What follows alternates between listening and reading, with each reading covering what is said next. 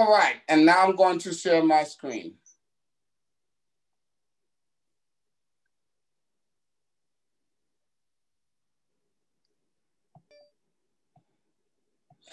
Jonathan, are you ready? Are you with us?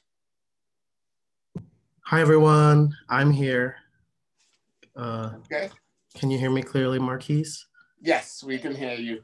Awesome. Hi, everyone. My name is Jonathan Gardenhire, and I'm a district leader in the Lower East Side. I represent the 65th Assembly District, Part B.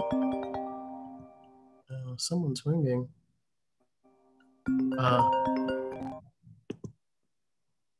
Marquise, I think that's your screen, so maybe perhaps you should mute as well. Yes, sorry. Marquise, there's 14 people in the waiting room that I can't let in. Okay. They are in, and I'm going to unmute. Okay. All right, well, I'm Jonathan Gardenhire. I'm a district leader in the Lower East Side, and I represent the 65th Assembly District Part B. And the 65th Assembly District is about 30% public housing and includes Smith Houses, which is where I live and where I'm from and what my background is. So I'm so happy to be here and welcome you all to this resident-led town hall. I think that these types of initiatives are important. It's important for us to be able to understand the information that's being given to us in a way that makes sense, and also to create spaces so that we can talk about it and have the opportunity to do so, you know, in a fair manner, so everyone's heard. So I just want to introduce the Residents to Preserve Public Housing, and they are a citywide resident-led group of public housing resident leaders, including members of the NYCHA Citywide Council of Presidents Board. And we aim to preserve public housing by advocating for adequate funding, improving quality of services, and increasing resident decision-making authority. The goal for today's town hall meeting is that the Residents to Preserve Public Housing aim to direct respective elected officials to stand with residents in passing a plan that improves and preserves public housing. So during this meeting, you'll be able to learn about NYCHA's Blueprint for Change proposal and discuss potential alternative solutions to that plan. And the last thing that I'll say before I pass it over, or actually I'm gonna go through the agenda, but the last thing I say before I go through the agenda is that this is an opportunity with the recent control that the Democrats have gained in Congress and our recent supermajority at the state level is really an opportunity to think about I'm sorry, maybe I'm going a little bit too fast. I'm going to slow down for translation. This is an opportunity for us to think about real solutions for NYCHA. And we are at a point, because of the supermajority and the control of the Senate, to really advocate for ourselves and create viable solutions that are, that are tangible. So really, I think that this is a time not only to put a halt to pause the blueprint plan, but to really put a halt to it and stop it altogether. And I think that, we'll talk about solutions later on in this meeting, but right now we have two proposals on the table. One is a bill from Nydia Velasquez that really puts about $40 million directly to NYCHA, and the other is AOC's Green New Deal for public housing, which is really a sprawling plan that provides sustained funding to public housing and also thinks about how we move toward a greener future. And I think that those are two possibilities. Could y'all slow down, please? It's really hard for the translators or interpreters to follow. I'm sorry. I'm finishing up now, but I think that those are two very tangible possibilities that really we can really take advantage of with the control that we have. So the agenda to preserve public housing meeting town hall. First is this welcome, and next will be a review of NYCHA's Blueprint for Change proposal. Followed by that will be a panel by impacted resident leaders. So we'll get to hear directly from residents who would be impacted by this plan. And then we'll have a discussion on NYCHA's blueprint plan for change and talk about solutions, which is my favorite thing to talk about. And after that, we'll talk about residents' demands and also hear the responses that we've received from elected officials. And that's when we'll close the meeting. Before I pass it over to the next point in the agenda, I also want to acknowledge and thank all of the elected officials that are present on this call. I can't view everyone right now in the current view, so I'm not going to go down a list. But of course, you know, we're glad that you could join us here. And again, I just want to say that I hope that you use this as an opportunity to listen to your residents and really take that into consideration when you go, you know, wherever it is that you go to do your job and advocate for us. And with that, I'll, you know, continue. You guys can continue your meeting.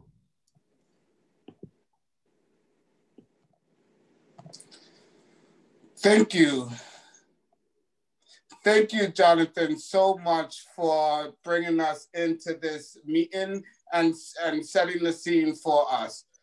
So as we get into it, it's important that everyone understands exactly what the blueprint is calling for. So before we give you our opinion, our expertise, reaction to it, it's important that you understand exactly what the blueprint is calling for. And so to help us understand that, I am calling on another public housing resident leader, Mr. Ronald Toppins, to give us a presentation on NYCHA's blueprint proposal.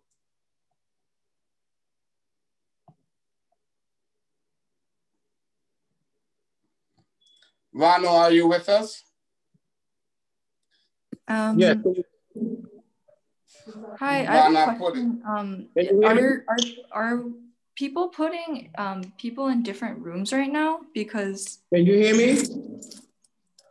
Hold on. Yes, Ronald. Give me 1 second. We have a question that's being asked. We have no breakout rooms currently going on. Everyone is in one major room. Okay, and this is because my interpreter seems to be in a different room right now. So can you, I'm gonna let Ronald go through the presentation. Can you call me on the phone and then we can troubleshoot together? Thank you. All right. Ronald, you can take us away. Yes, can you hear me? Yes, we can hear you. Terrific. Hi, everyone. Good evening. Peace and grace to everyone. Ronald Topping, Resident Council President, Adam Houses. I'm going to talk about several things seeking to address the repairs under the RAD and PAC program. Also a form of public housing preservation trust, which the Assembly had a meeting on, how they are going to convert supposedly 110 developments and change it from the Section 9 program over to the Section 8. So originally, and then we need to talk about leverage. So originally, the blueprint was released on July 28th of 2020 for Blueprint for Change. It was set to collaborate NYCHA's current, through its CEO, Greg Russ, the NYCHA Blueprint for Change.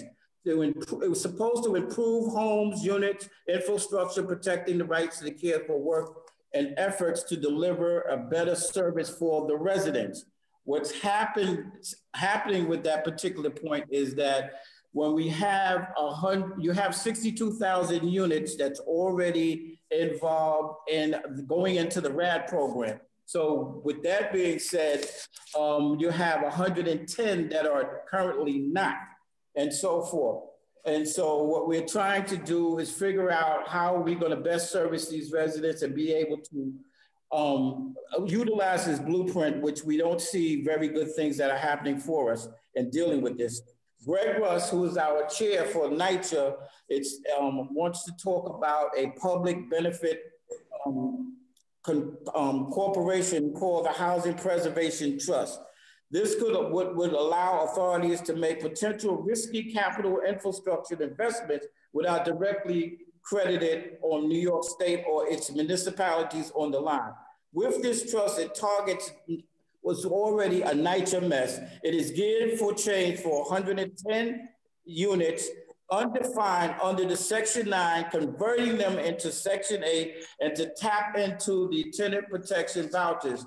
It's to be used for asset supplemental and renovations for the address, for needs for upgrade.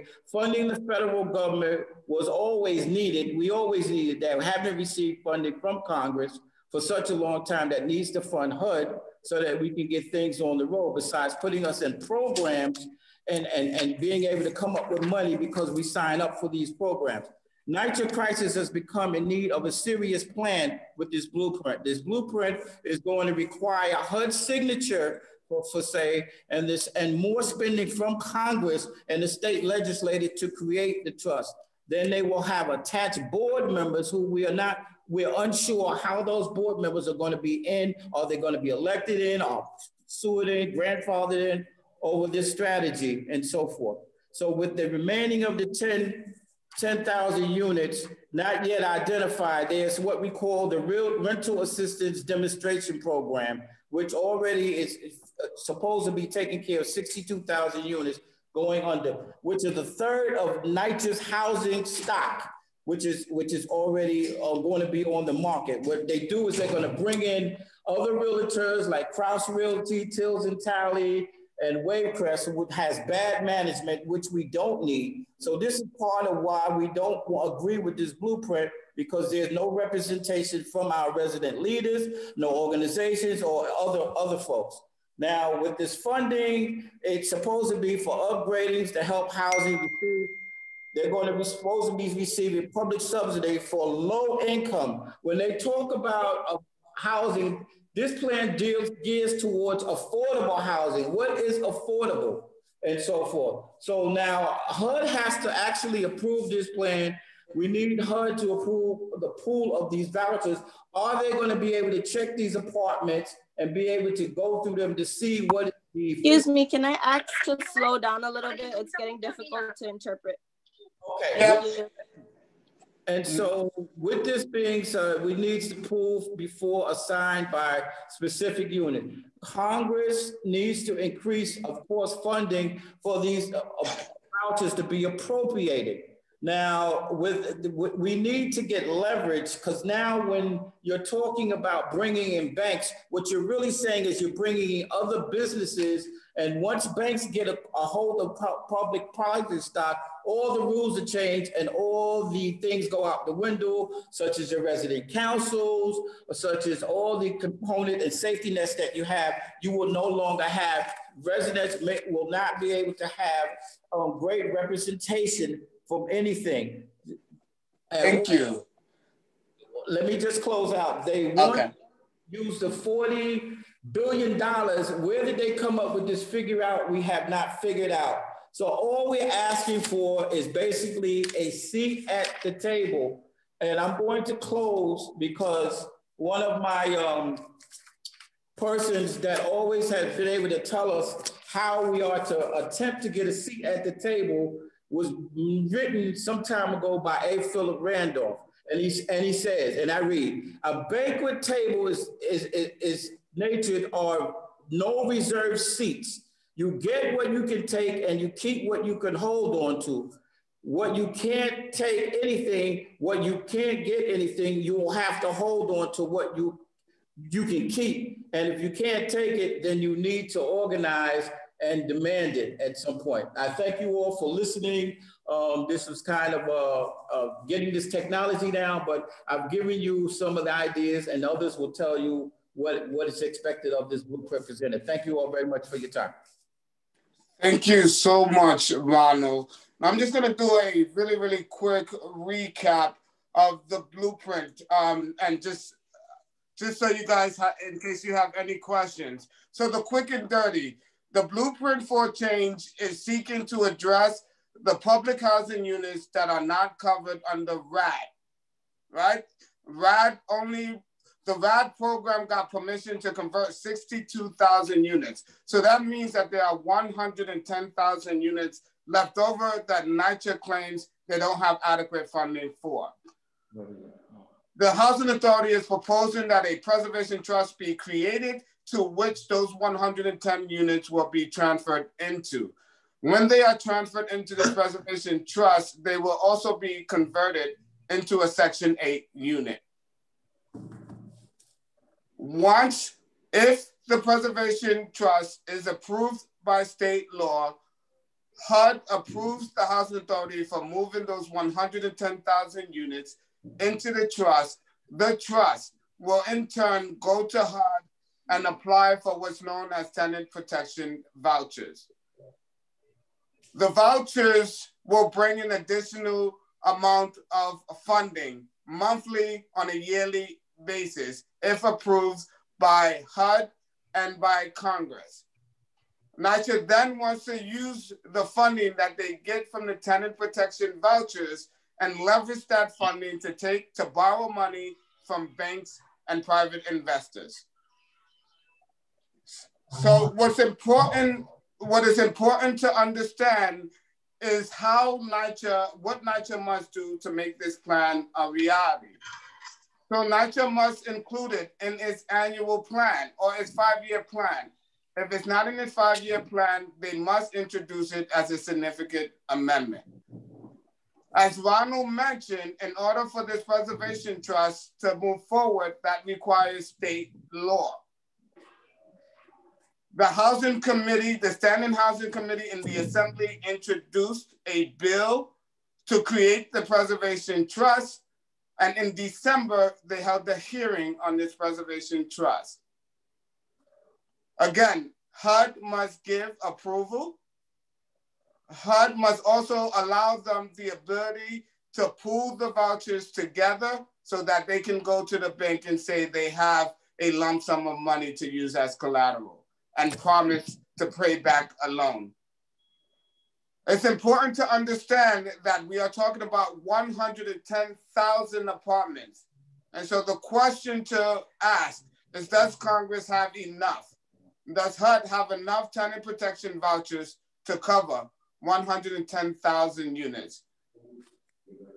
One can easily say no, given that they are proposing to borrow from banks in this plan. So now that you have a full understanding, or somewhat of an understanding of the blueprint, now I want to take us into some resident stories. We have a few residents here who live and reside in a RAD converted building. The reason why we are talking about RAD, specifically in this town hall, about NYCHA's Blueprint for Change proposal, is because this Blueprint for Change proposal is modeled in many ways after RAD. With the exception of the Preservation Trust. So the purpose of these stories is for you to ask yourself, if there are challenges with RAD and the Housing Authority is creating a model that is similar to RAD, how can we accept this model when we see all the challenges that play out in RAD?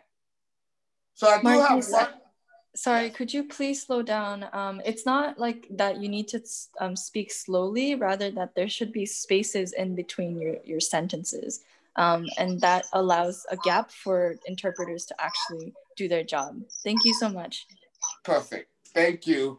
I want to thank you all for your patience and understanding. We want to make sure that this is multilingual and that everyone has an opportunity to participate. If we want NYCHA to do better, then we must model what it is that we want to see from NYCHA. So every now and then, you're going to hear our interpreters correct us and tell us to slow down so that we can make sure everyone is getting all the information. As I mentioned earlier, we're going to hear from some residents who live in a RAD converted building. Okay, John. Oh, okay. Marquise, They're only letting 100 people and people are getting kicked off. This is an unfortunate problem to have. We are trying to figure out how we can stream it. At this point, I don't think we'll be able to increase our amount of people who can participate in this meeting. So we have one of our members, we have our elected officials waiting in this room. Whew. All right, you know what? We got to keep moving. I'm going to try to troubleshoot. So when I pass this off to our next speaker, I will do some troubleshooting to see if we can get the rest of our folks into this meeting. We have a resident. I'm going to call you out to see if you are present. Those of you who are on the call who live in a RAD building, we're also going to give you an opportunity to speak. So if you want to speak, I'm going to ask you to raise your hand in a few seconds. But for now, I'm going to call on Miss Janine Lattimore Henderson. Janine, are you with us?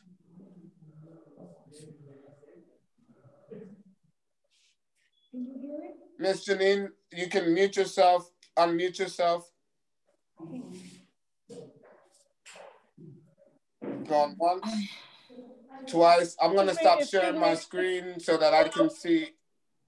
Excuse me, this is Belinda Davis. You have people that registered to get in, but like you say, you can't go over 100. Can they stream this live on Facebook so other people can see and comment or know what's going on? Yes, thank you for mentioning that. We are working on it. We've been working on it since earlier today. So I'm not going to give you any false expectations, but we are working on it. And as soon as we get it up and running, I'll get the link out. I also want to say that we are recording this meeting, so we will be sharing it on our social media sites immediately after. And the last thing I'll say is that I apologize everyone couldn't get in, but we didn't prioritize anyone. We have elected officials and residents who are waiting outside. So we really just let first come, first serve. So again, I'm gonna pass it off. If Janine is not with us, I am looking for a resident who lives in a RAD building. If you live in a RAD building, please raise your hand.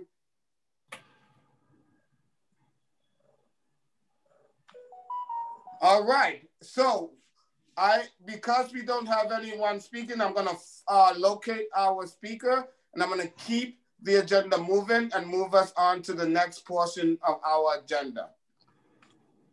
And for that, I'm gonna ask and invite our very own moderator for this piece, Ms. Dana. How are you today?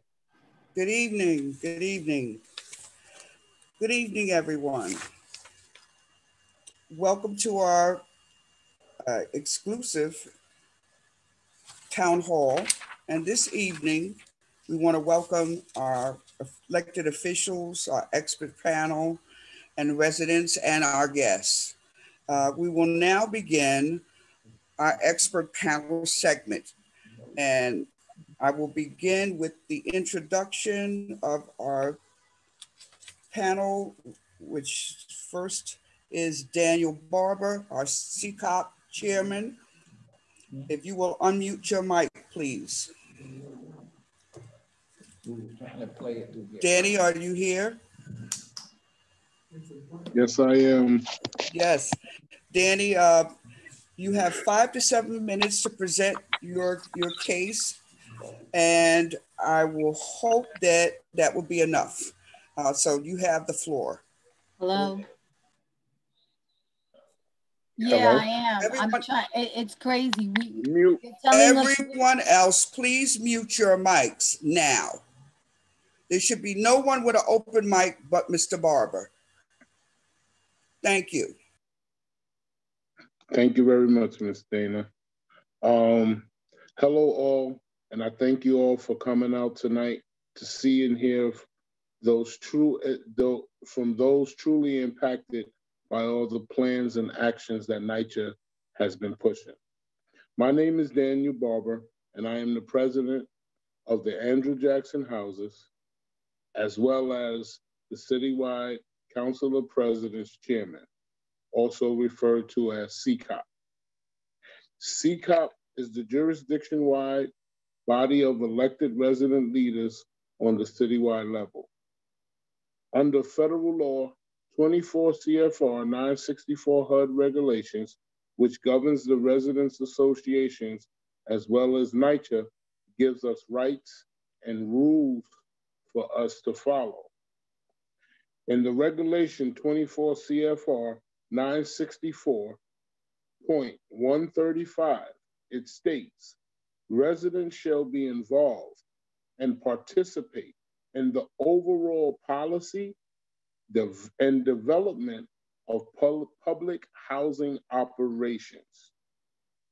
The CCOP has not been at the table, as referred to by Mr. Toppin, to help draft, create, and we're surely not supporting this blueprint plan or the RAD transformations, which are truly cosmetic attractions. For it's a new beginning and a new start, and we the residents are standing up to the bureaucracy to say that we're tired and will no longer continue to be pawns and the sacrifices. Thank you very much. Thank you, Mr. Barber. We will now move on to our next panel member from CAV. Will you please unmute your mic and introduce yourself?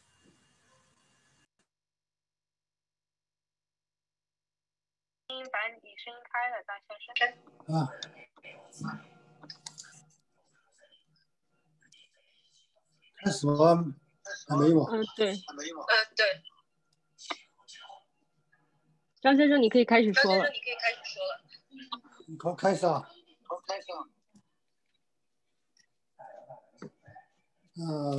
快开始吗？可以开始了。各位居民、议员，大家晚上好。Good evening, residents and government workers. 我是亚裔住客协会会员，张先生。I am Mr. Zhang, a member of the Asian Tenant Union. 住皇后区政府楼。I live in public housing Queens. 我们亚裔住客协会成立于2016年，宗旨是帮助各族裔亚裔住户发出他们的心声和要求。Our Asian Tenant Union was established in 2016. Its purpose is to help low-income residents to express their voice and demands.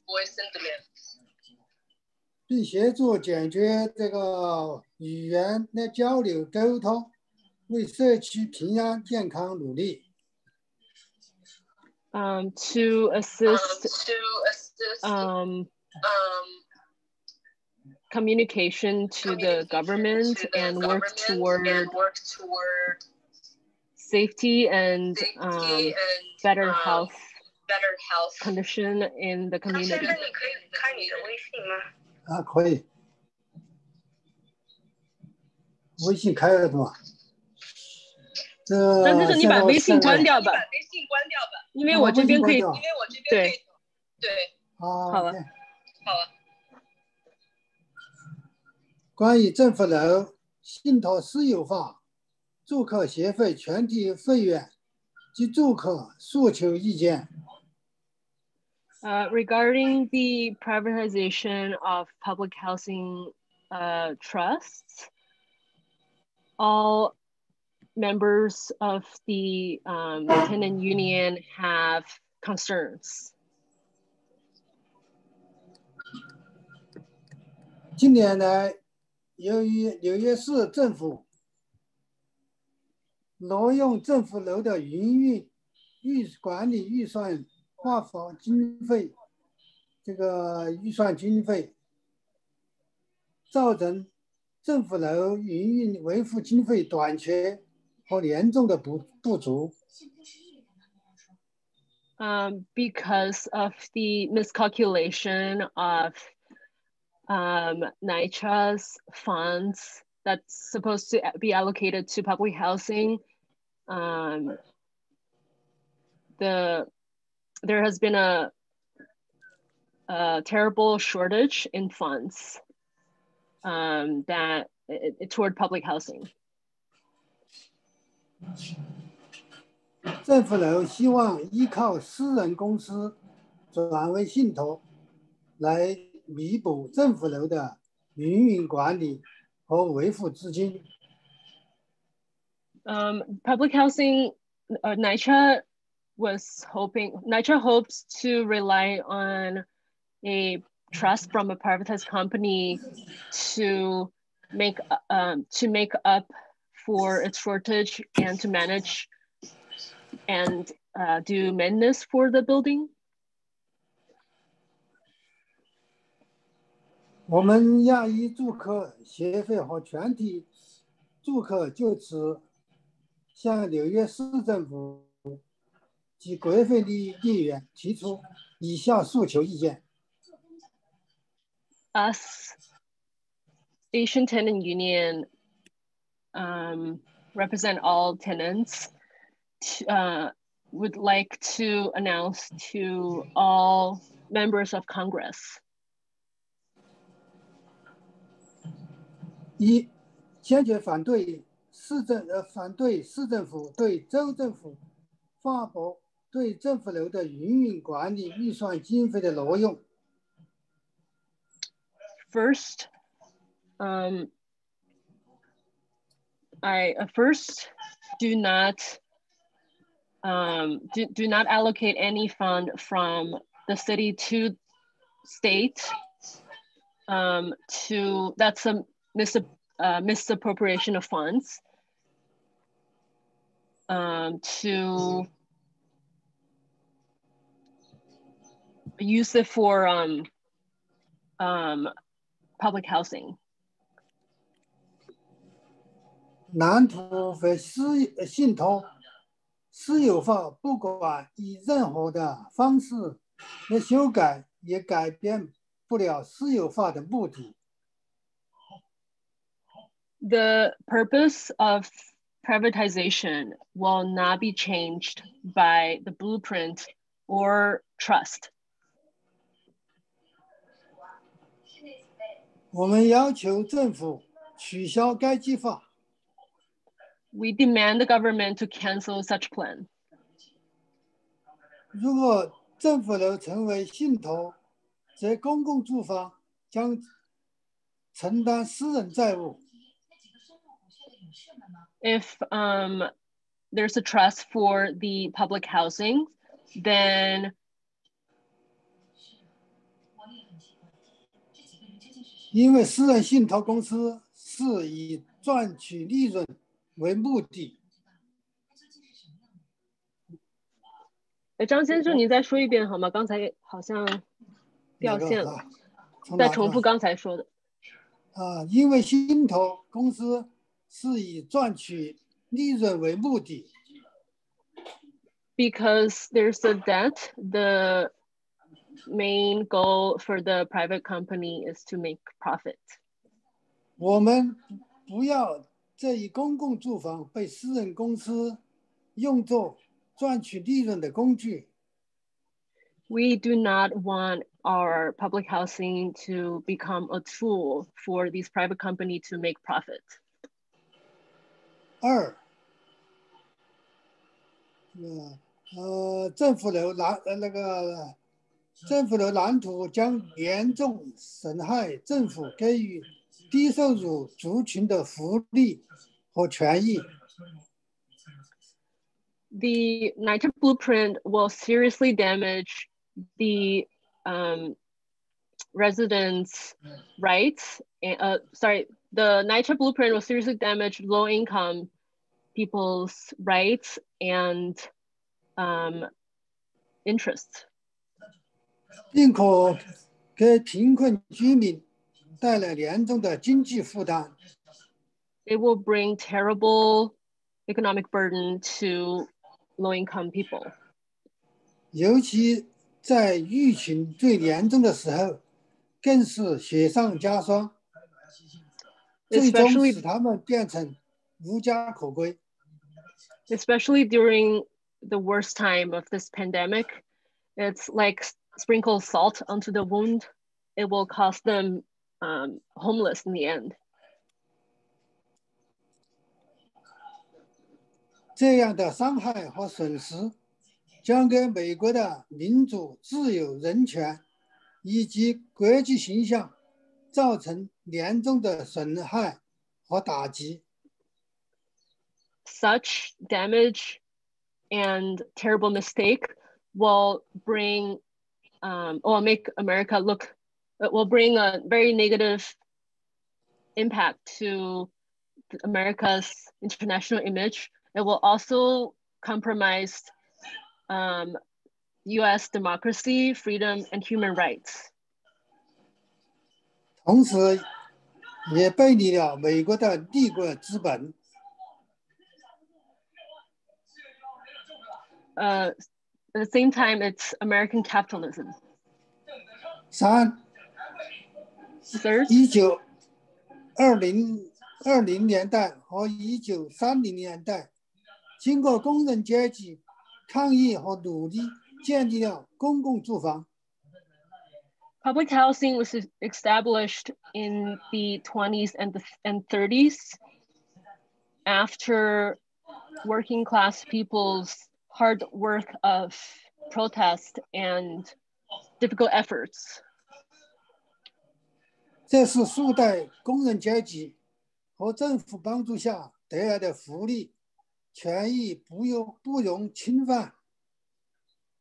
This is generations of working class hard work, and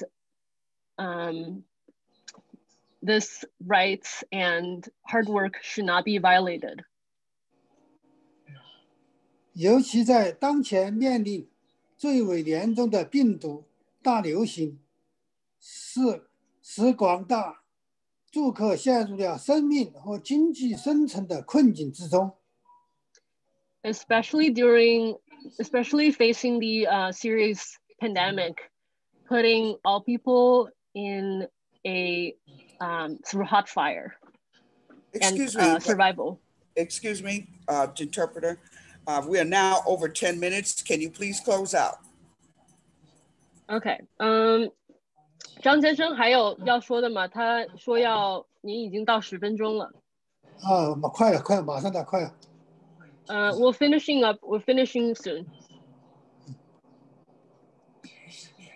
尤其在当前的面临最为严重那个私有化，尤其在当前面最为严重的病毒大流行，使广大住客陷入了生命和生存的危境之中。政府的信托私有化计划将给广大住客带来毁灭性的打击。This trust plan and a blueprint will bring a terrible hit to the livelihood of us tenants. 在此，我们坚决捍卫我们的权益和社区，反对信托私有化。Therefore, we stand our ground to defend our rights, to stand against the privatization of public housing. 第四，经过数代工人阶级的努力和数届政府的支持下， After several generations working class hard work and support from several administrations, 公共住房带给了我们安全稳定的生活条件。Public housing has brought us safety and stable living conditions. 我们安全稳定的生活条件使我们能够在可负担住房下安居乐业。These made our housing affordable and make us the root of our livelihood. 我们需要持续稳定、安全、环保及可负担的政府楼。We must keep these houses environmental friendly, affordable, and stable. 使我们广大低收入族群在政府的帮助关怀下安居养老。So our us low-income group can live in peace and happiness under the care of our government. 为美国的强大繁荣团结努力奋斗。Fight for America's unity and a strong nation. Thank you. Unity. Okay, thank you. Unity. Throw it up. Thank you very much. Our next speaker is from Take Root Justice. Take Root Justice, please unmute your mic. Everyone else, please mute your mic. So we may have a little bit of a challenge. Some of our speakers didn't make it in on time. So I'm going to see if we can try to get Sophie in from Take Root Justice. Okay. We can move on. Okay. Our next speaker on our panel would be Ms. Layden Youssef. Is Ms. Youssef available?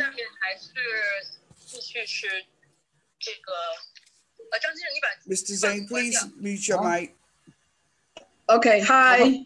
1 second. I'm trying to mute my video camera. Good evening, Ms. Youssef, and thank you for being here. Good evening, everyone.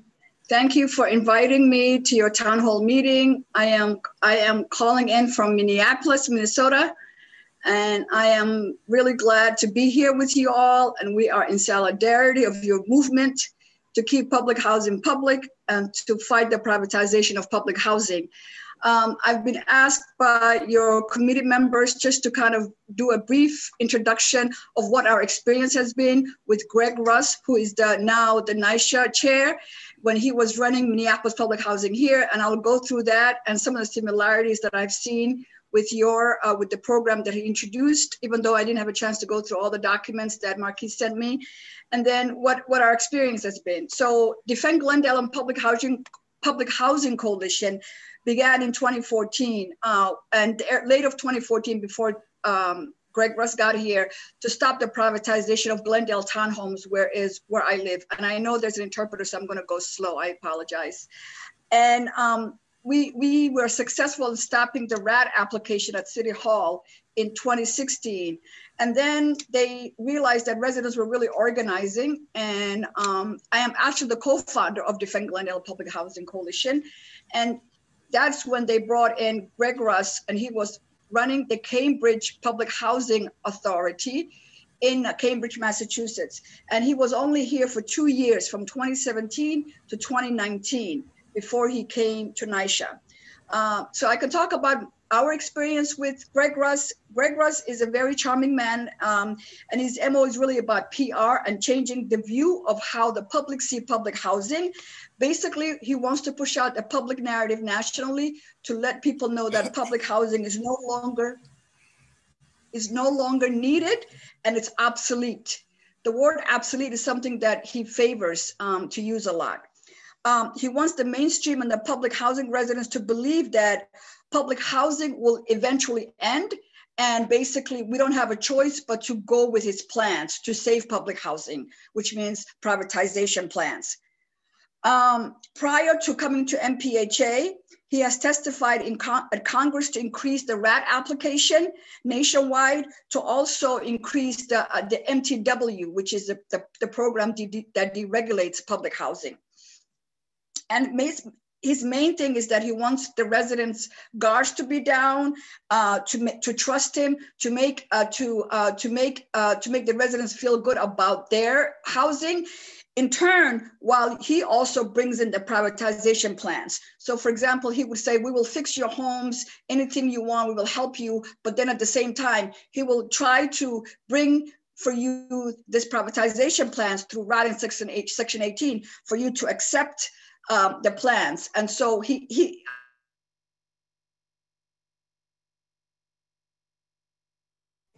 main tactics. The other thing that we found is that once he changes the organizational structure to implement RAD or Section 18, and he gets he was able to get the city hall here to vote to trust his plans.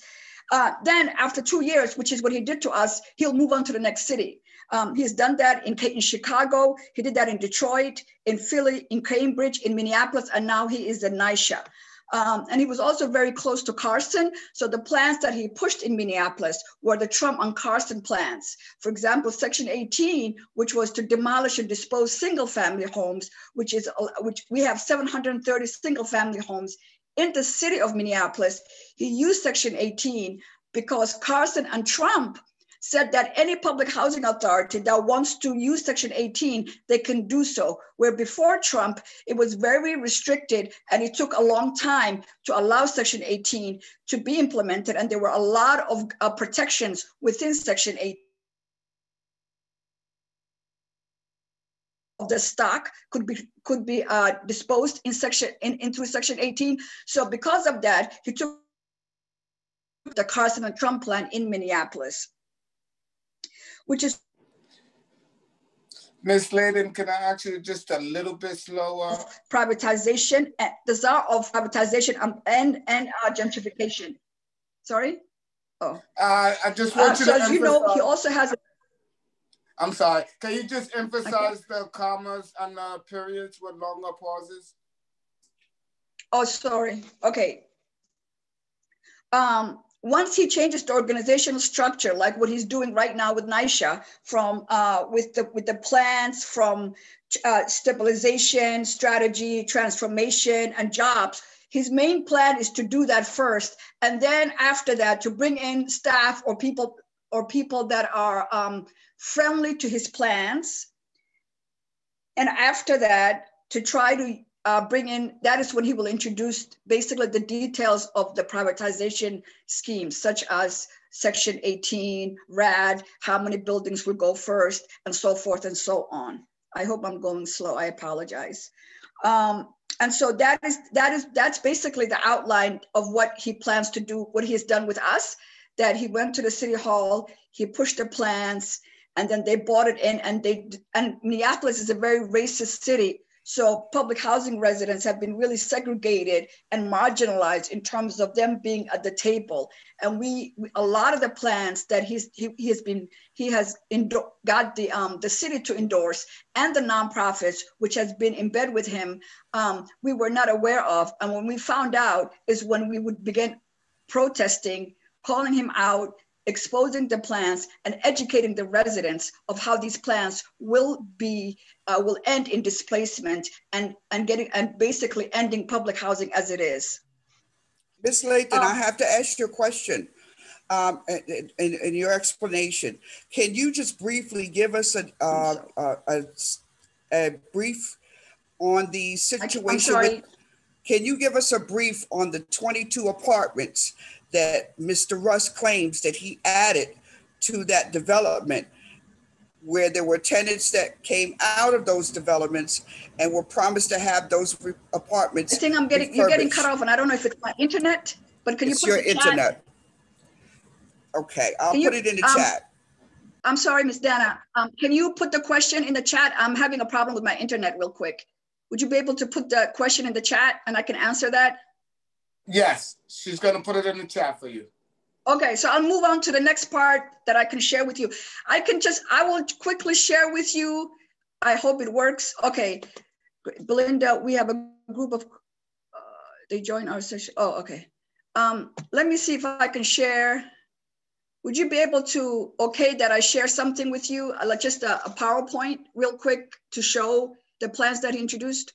Yes, I'm gonna make you a co-host right now, and that should allow you to do so. Okay. Let me see if it works. Oh. I should be able to search your name. Why can I find you? Okay, here we go. And I'm gonna make you a co-host. There you go. You should be able to share now. Okay, let me see if it'll let me. My computer's kind of, okay, so let me see if I can do this. Do you guys, do you all see this pathway to preservation PowerPoint? It's still loaded, but it's up. Oh, okay. Let me see if you There see you go. it. Yes. It's there. Okay, so this is what he introduced when he first moved here, and basically because we are really not even a quarter of your public housing, and he's talking about how we need to basically we have 26,000 people. We are ranked as high performer, so repairs were never really an issue here. In terms of, there are some, of course, we have repair problems, but it's not to the extent that other cities have because we're a smaller group. And I just want to jump. I want to jump, and I'll share this. You guys can keep this. I want to jump to page 10. He's basically showing how Congress is losing funding and so forth, but I want to show the important part of it. Let me see, 1 second. This is where he explains the tax credits. And it looks like it's kind of similar to your plans, but it's a lot shorter. Okay, this is where it's interesting. Here, he talks about the possible ownership structure, which is actually what he made it happen. He says here that public housing is the landowner. And if you see here, he will create NPHA apartments or something similar to that, where 99.9% will be owned by the tax credit investor member, and 0.001% will be owned by NPHA apartments. So basically, he'll have NPHA. We have NPHA that has the declaration of trust to look at to manage these homes as public housing through HUD. And what he will do is he will create LLC entities. And 99% of the building, of that building or buildings that he wants to privatize will go to an investor. And so it looks like to me that might be what he is doing with the other program that you guys have, which is the trust. And he's trying to bring in the investors in that when he transforms the homes or NYCHA from the public housing into the trust, the public trust. I do not think that public trust will be public the way it's never, because if it was, he would just fund NYCHA as public housing. So I will leave this for y'all to look through, but I just wanted to show what he planned to introduce. And for this one, he was able to, let me see, I can get out now, I think. Let me see if I can. If you're trying to stop the share screen, okay, yeah, go ahead, thank you. And so MPHA voted for this, and he also introduced something called the Guiding Principles for Redevelopment and Investment. And it was really tricky with this because basically the city said, you guys can go ahead and privatize any homes that you want through Rider Section 18. And they never said in their plans that you are guaranteed that if we privatize building or we get rid of units under Rider Section 18, that we will have a replacement units. They said eventually Minneapolis Public Housing Authority will create replacement units, but there's no guarantee. So we kept asking for what will make us believe that you're actually going to keep these homes as public housing, or the residents' rents will not increase. And there was no guarantee in that. The other thing that he also lobbied for is something called Land Use Restrictive Agreement, which is basically right now all the public housing in Minneapolis, and I think maybe it's the same way with NYCHA, it's under Declaration of Trust, which is public land, and it's the trust of HUD that allows NYCHA to operate these homes as public housing. LURA, Land Use Restrictive Agreement, allows investors to come in and to basically take over the properties, manage the properties, run the properties, or allows the investors to lease the land. So for example, in Minneapolis, what he did was the Elliott twins, which is the question I think someone had. The Elliott twins, to answer your question, I think you were asking about the 22 added apartments. There were no 22 added apartments at Elliott twins. What they did at Elliott twins is they vacated, they never rented 22 units. When people left or some of the elders passed on, they never rented those homes. They left them vacant on purpose. So there was no proof And you can ask him where the proof is. There was no proof. Actually, right now, residents are being slowly moved out of Elliott Twins because Elliott Twins has been leased to Royal Bank of Canada for 99 years. Yes. And 99 years is the lease that they have, and they have an ownership of 99.9%. That is the first building or the Twins that Greg Russ was able to privatize before he left. And while he was leaving. Excuse me, I'm sorry, Ms. Yusuf, but I bring this point up because at Greg Russ's many webinars, I asked specifically about this incident, which I read in the paper as an article, and he said, no, we added 22 apartments, which was not the case. Yeah, Ms. Dana, you can ask him to give you data request of the addition that he made, and we will show you the rebuttal. If you already done it, I've never gotten it. Never gotten it, and I won't get it. You the evidence. Okay. Well, so, thank you, Ms. Yusuf. Yeah, I just have like couple more things to say before I finish. So it looks like the stabilization plan may be where he is going to introduce how to raise the capital and the private developers that will be coming in and so forth. For example, the question is, and I don't know this, the 40 billion that he's saying or NYCHA is saying that they need, how many years is that? For example, in Minneapolis, they said they need 500 million because we're a smaller stock. When you have 500 million, the narrative that he pushed out was we need 500 million now. But what we found out is that they needed 25 million a year in 20 years, which is 500 million. And each year, NYCHA has been receiving $15 million only in repair capital. So I'm just talking about the repair. I'm not talking about the whole budget of NYCHA. They were receiving 15 million from HUD, right, for repairs. And to make up for the next 10 million that they needed, they could have easily asked the city for city levy. They could have asked the state for funding, but they didn't. They could have also used 23 million surplus that they have been sitting on that has been mismanaged through high salaries and consultant fees. Now, I think I mentioned Elliott Twins and RAD, and the company that he said he created is called Elliott's LLP. He said, which is what he's saying to you all, that Elliott Twins will be managed under public housing and the same board will be managing it. The trick is the board can choose any time that they want to be separate, and they could choose new board for that.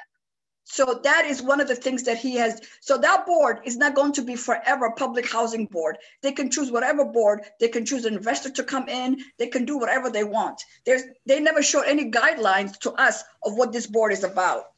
The other nonprofit that he created. Ms. Yusuf, we have to move on. And I would hope that you stick around for the question and answer segment. I'm quite sure there'll be some questions for you. Okay. Thank you so much. You're welcome. Now I'm going to call ahead Ms. Ramona Ferrer. Ms. Ramona, can you please unmute your mic? Hi, everyone. Nice to speak, not type. Thank you so much to everyone for coming in tonight. That was a great conversation or testimony that we just heard from another sister public housing authority. And what I plan to do tonight, I'm gonna try to remind myself to slow down. So if at any moment I'm going too fast, if you guys can just do this to me so that I use my commas, which is my weakness.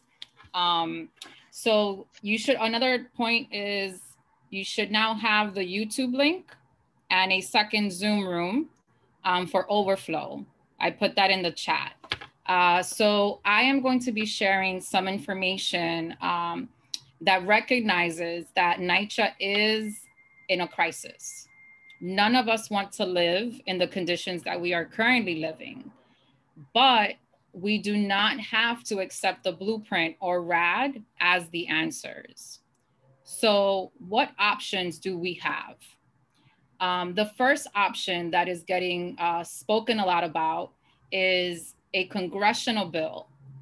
The congressional bill is important because the main financial responsibility for NYCHA and all public housing in the United States falls on Congress. So for the last 3 years, Congressperson Nidia Velazquez has been introducing a bill. My dog doesn't like it very much. Brownie, thank you. This bill is House Resolution 4546.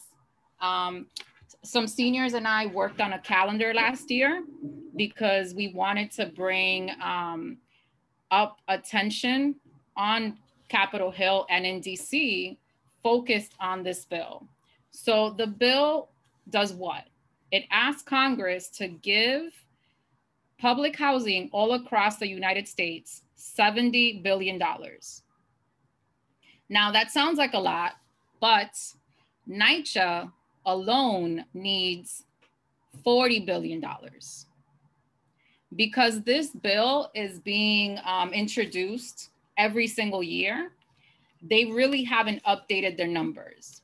So the last version of the bill, which is now being introduced as part of the COVID package, which is smart because COVID is an emergency. Funding that comes to us because of COVID should be coming to us as an emergency. And we are living in a disaster, right? So Nidia's thinking is really good in saying, well, let me introduce this bill as part of an emergency platform. But that bill is old, right? And it's just been changing its dates. So that bill only gives NYCHA $32 billion. And it spreads the rest of the money all over the United States. So anywhere that there is public housing, we'll have to split the rest of the money. I'm not a math magician, so 70 billion minus 32 billion. That's what the rest of the country gets. Now, what does that 32 billion do for NYCHA? It is going to bring NYCHA to code. What does code mean? One of the reasons that the blueprint has made such an impact and ripples at the state and city level is that the blueprint talks about something called obsolescence. It's a really funky word. It means that your apartment is not inhabitable. So if your apartment becomes uninhabitable for humans, you become an obsolescence unit. NYCHA, because of the neglect that we've seen, the mismanagement that we've seen, the corruption that we've seen, and the federal lack of funding, has become obsolescence. So Mr. Russ is saying to Congress, to HUD, to the state and the city, NYCHA is obsolescence. Look at this mess. Look at Ramona's apartment. She has a leak from the roof that we've been trying to fix for 7 years. She can't live there. She shouldn't have to live there. So my unit, because of that, because of lead, because of our faulty elevators, all of these things that have been getting neglected make a perfect formula. And that formula means that our homes are not worthy of us living in them. Now we know that, right? Not one of us here is happy with the way that we're living. But he's using that as the reason to push forward the blueprint. Nidia's bill will help us, NYCHA, actually bring apartments to code. Code is defined really tightly when it comes to HUD. Exactly, Doug, intentional neglect. So for the last year, we've been living with COVID. What does NYCHA tell you when you say, I need paint? COVID. I need you to plaster. COVID. I need you to fumigate. COVID.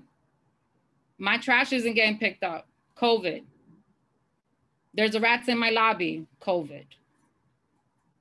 So they have been using the history and COVID to neglect our apartments. Now, we're not meeting code. We have lead, we have mold, our elevators are faulty, our seniors are not living with good breathing capabilities, right? Your walls are leaking in air, your windows are not maintaining your apartment warm or cool. So he's using this vulnerability against us. Now, we need and understand that $34 billion is not something you say no to. So what we say is, sure, give me the $34 billion, but, and it's in that but that things get interesting, right? Because never before has NYCHA as a community been this activated and this together. So the but is, you need to bring our units up to code, but that's not enough. You need to honor Section 9, which the blueprint gets rid of. You need to make sure that we have community investments, which the blueprint doesn't keep. You need to make sure that our resident leadership is getting trained, supported, and developed, which the blueprint stops. So under the blueprint, we lose Section 9. If you are not an existing resident organization, you are not allowed to form a new one. Existing resident organizations do not continue, will not continue. Think back 10 years ago when resident engagement was dope and we had programming and we had education and we had the things that needed to happen in order for us to have upward mobility.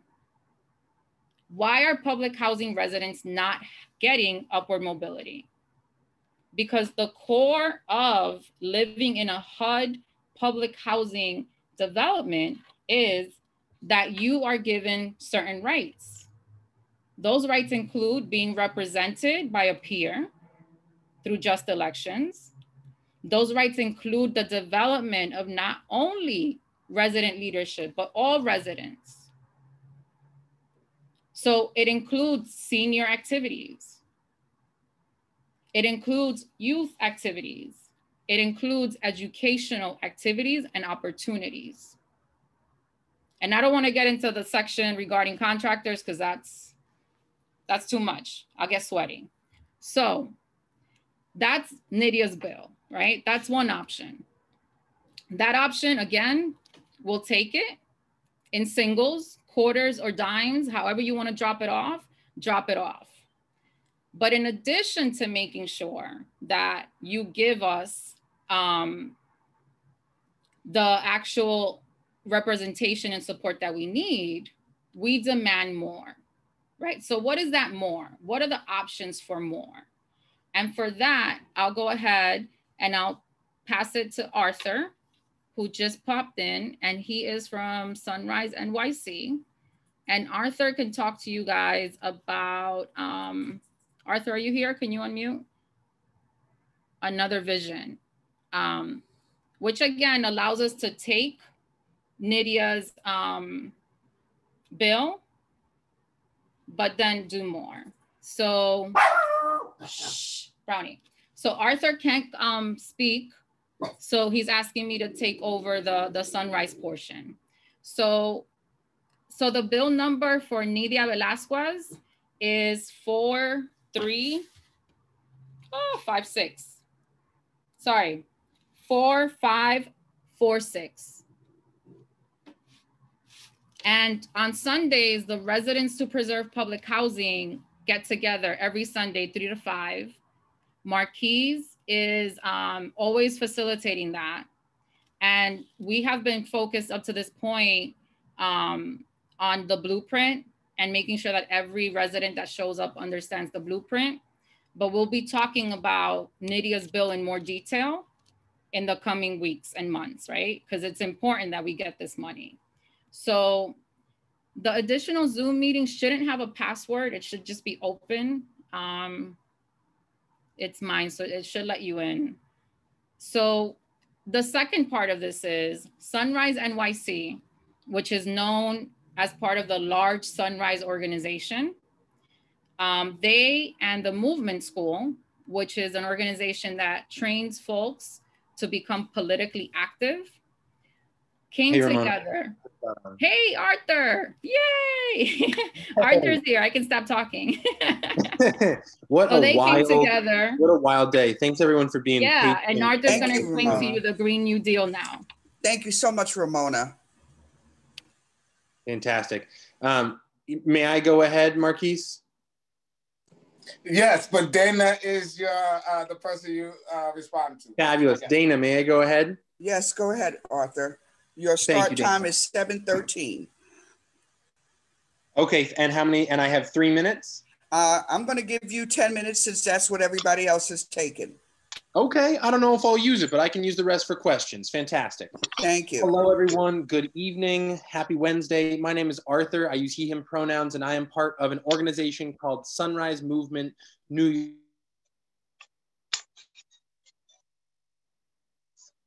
Chat for me, please. And I also work with an organization called Movement School. If you've heard of Movement School, would you put an exclamation mark in the chat, please?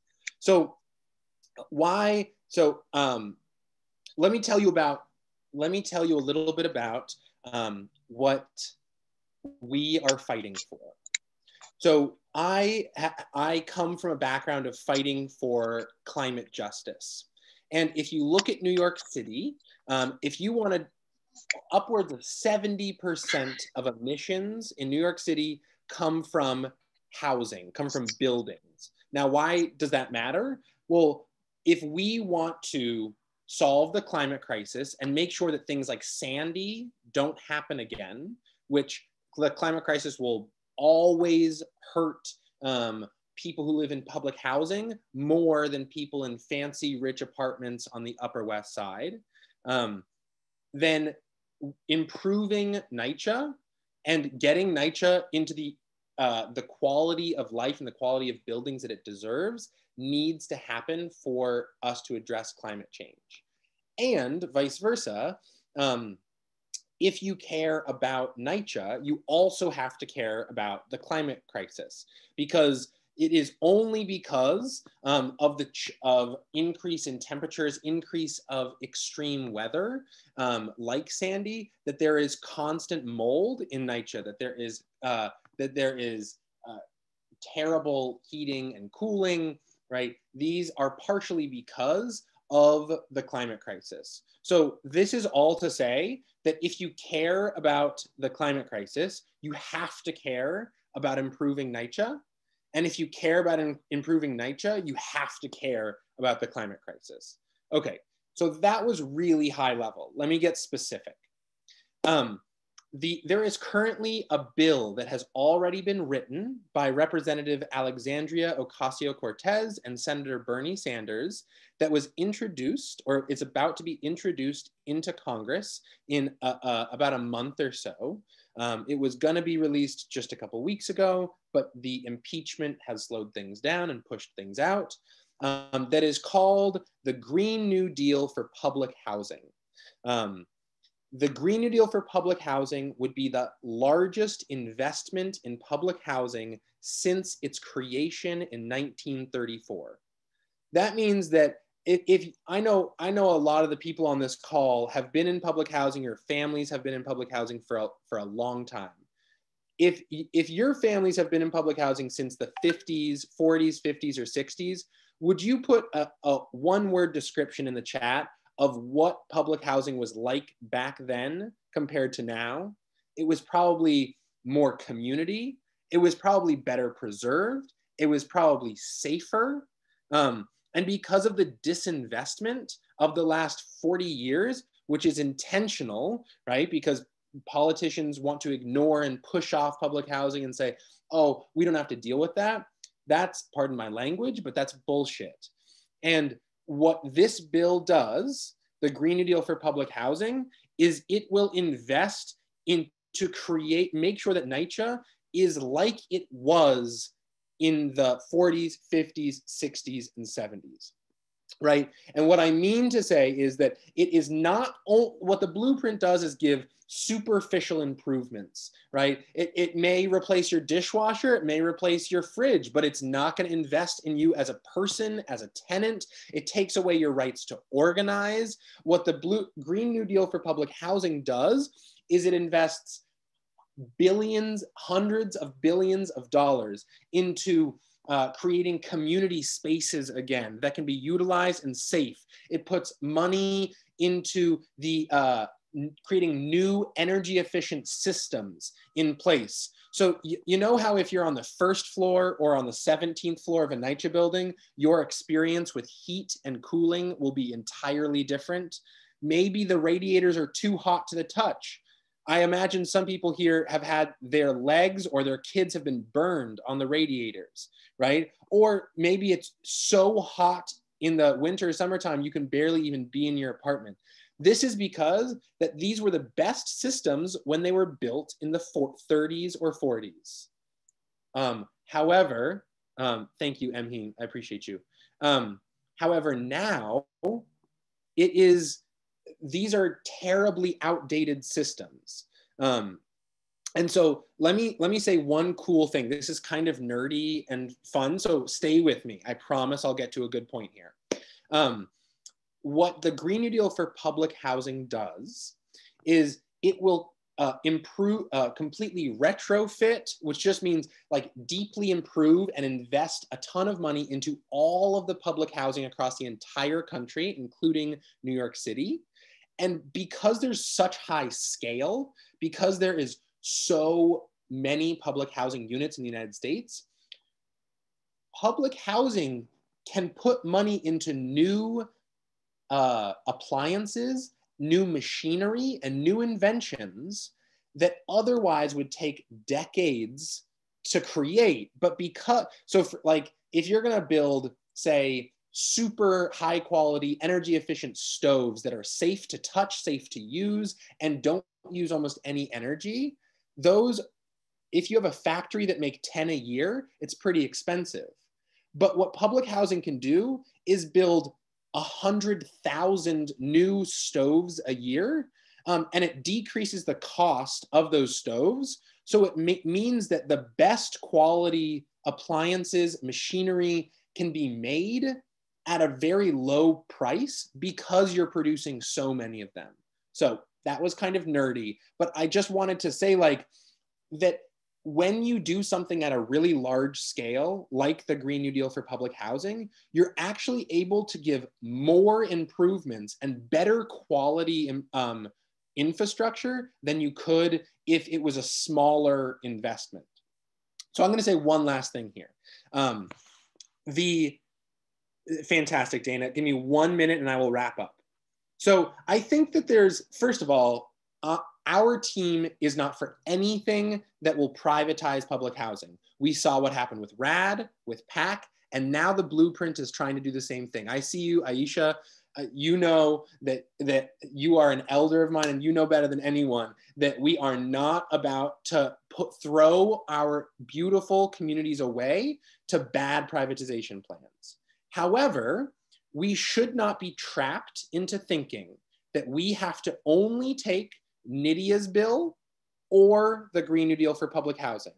That is a false dichotomy. We can have both, right? NYCHA's bill has been released for the past 3 years, and it will invest the same amount, $34 billion, into New York City. That number was created 3 years ago. So guess what? That number is not big enough anymore. We need more money in New York City, and that's just to get up to code. Isn't that crazy? So what NYCHA's bill does is it almost, not quite, but almost gets New York City back up to code. That means no more broken elevators. That means no more broken heat. But what it does not do what Nydia's bill does not do is invest in the long-term quality of living in public housing. It does not bring back community centers. It does not bring back beautiful lawns outside of NYCHA that right now are fenced off. What a shame. It does not bring back actual quality of life, beautiful apartments, new high quality appliances into NYCHA developments. You know what does do that is the Green New Deal for public housing. And those two bills together would bring New York City and all of the public housing across the country back to the quality and the vibrancy that was here when it was first created, before it was destroyed by racist and classist politicians.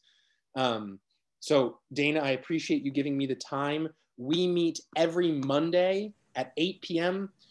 We have beautiful tenants on this phone that join all the time, like Robert Hall, like Ramona, and I would be more than happy to have any of you join us.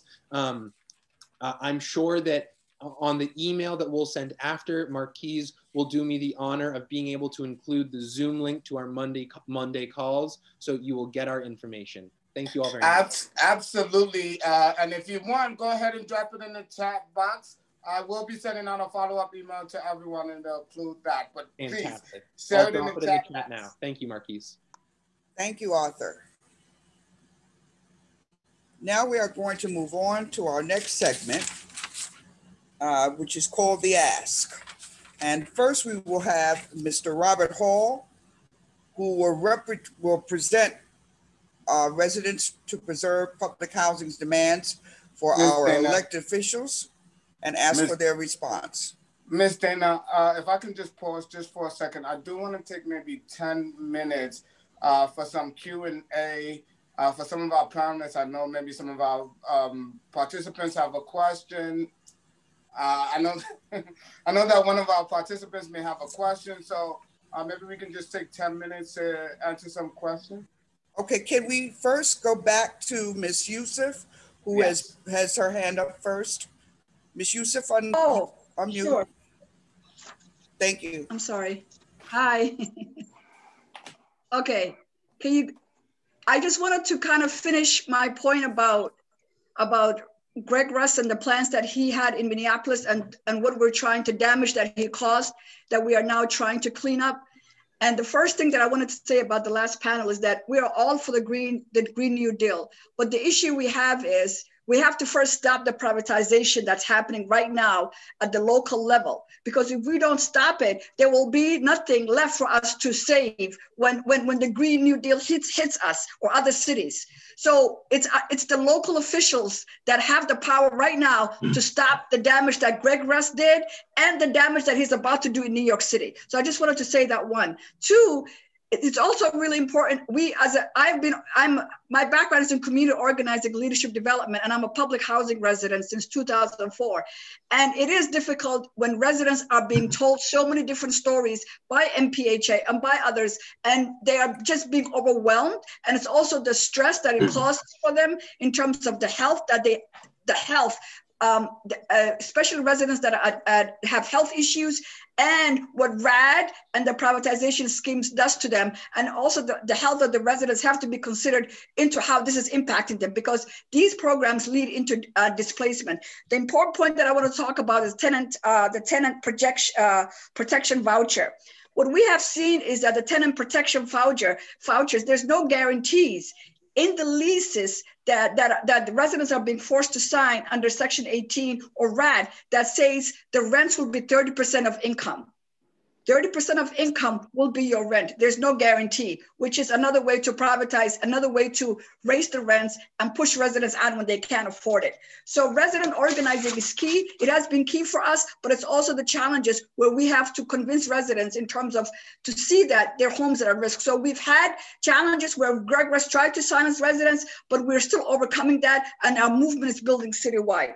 The other thing is that I wanted to say that's really important is that you guys have a good chance right now to stop this and to stop Greg Russ's plans, because that's really what's important before he moves on to change the structure of NYCHA, where he will bring in the privatization schemes. Because if that happens, then where does the Green New Deal come in? and what's going to happen, because developers are going to be taking over these homes at some point, and they will be the ones who will dictate the process. So I just wanted to end it with that. Our goal at Defend Glendale and Public Housing Coalition is to keep public housing public and to build more public housing in Minneapolis. And it has to start at the local level for us. And that has been our challenge. And that is what we're overcoming now. So I thank you for your time. And if you have any questions, I can answer. Marquise, I'm going to hand it over to you.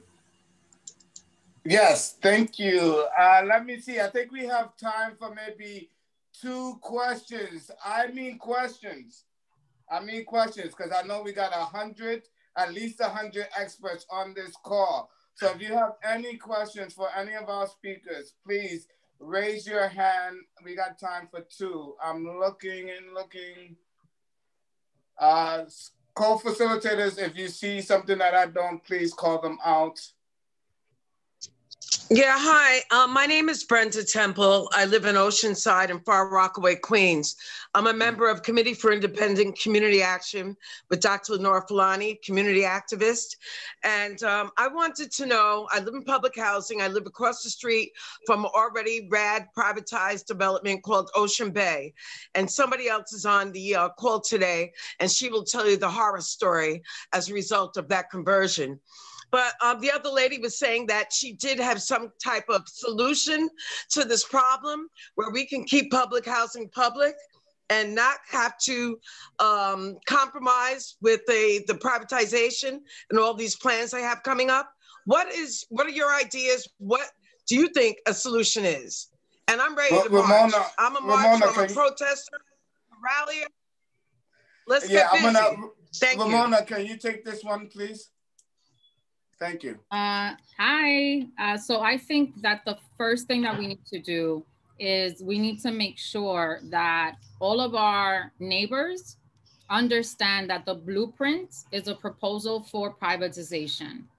So we want to welcome and encourage everyone to come to our Sunday meetings, because if we can get you the information on the blueprint, we can also support you in writing testimony, contacting your elected officials. We have draft letters, we have draft emails, we have volunteers from Sunrise NYC that will also help you write an op-ed and help us get that published. So we have all of these tools that are at your disposal, right? So the first thing is to get our neighbors to understand the threat that the blueprint represents. The second thing. Do you have a plan other than letting our neighbors know and, you know, having them, of course, say no, halt the blueprint. Yeah. But do you have a plan in place that we can present to the powers that so-called be, an alternative plan? Sure. I'm getting there. Ramona, can I just jump in? I mean, I love that question. I love that question because it gives me the opportunity to throw the ball back in your court. What we are saying to NYCHA is that you cannot create a plan without us. And so what we are doing in turn is we are uniting to come up with the plans ourselves. So when you ask us, do we have an alternative plan? I'm throwing that ball back at you to ask you, what are your ideas? You are the resident, you are the expert. Ultimately, you're gonna have to live with that decision. So what are your ideas? And bring them to our Sunday meetings. As Ramona said, we meet every Sunday from 3 to 5, and we are strategizing so that we can tell our elected officials and put together the resident plan for public housing. And I would add to that, that the education is required, right? Before we all start stomping and hitting the streets, we do have to come up with a solution. But where we are right now is that we understand that Nydia's bill needs to be passed. So in 2018, I organized seniors in the South Bronx to try to do just that. So we can decide on a Sunday, that needs to be our next step. Then the next layer is, what do you want the future of public housing in New York City to look like? And for me personally, I am not speaking for any organization or group. I believe that the Green New Deal is how we get there. So then we decide as a group, who wants to support the Green New Deal? And then there is also the infrastructure and the support necessary so that every single tenant that decides that the Green New Deal gives them the future that they want can become informed, trained, and ready to advocate on behalf of the Green New Deal at Washington, right? Because NYCHA's bill is going before Congress, and the Green New Deal for public housing and the larger Green New Deal will go before Congress and the Senate. And Bernie, who is all green all the time, now managing the Senate, sorry, my phone is in the other room, the Senate committee that would be responsible to pass the Green New Deal.